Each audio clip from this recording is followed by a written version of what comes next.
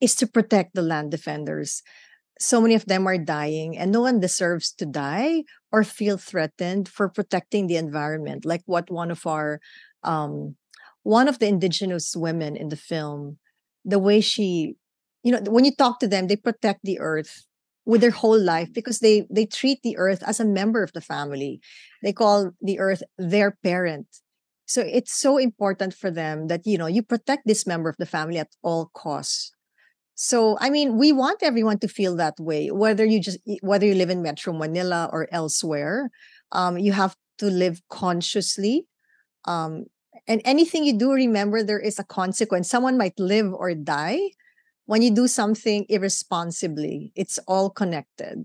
And whatever you can do, do your bit.